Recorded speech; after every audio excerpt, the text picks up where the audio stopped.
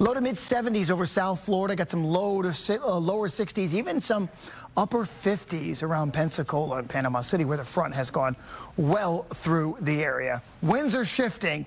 We're getting a north to northwest wind throughout the day today. That's good, because what that's going to do now is begin to dry us out. So we'll take those dew points, which measure that surface moisture, and we're going to knock them back. Look.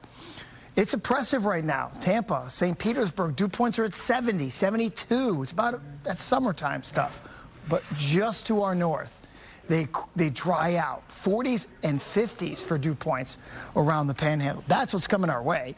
So as we get into the afternoon, evening hours, and especially overnight tonight, you're going to feel that drier air come in. To be honest, that's really the only impact we're going to get from this front, other than the tiniest of sprinkles, because there's no rain out there with this front right now. So just some clouds. We'll get back in intervals of clouds and sunshine tonight. Another patch of clouds, but then mostly sunny really just returns in earnest for your Thursday and your Friday.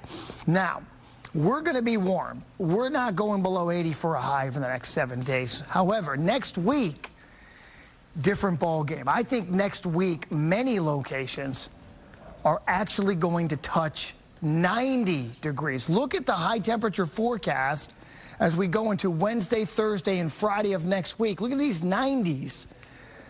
So it's going to get hotter, folks, next week, and still without the rain chances.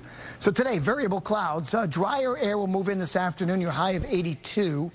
62 tonight for the overnight low, and then tomorrow, back to the mid-80s.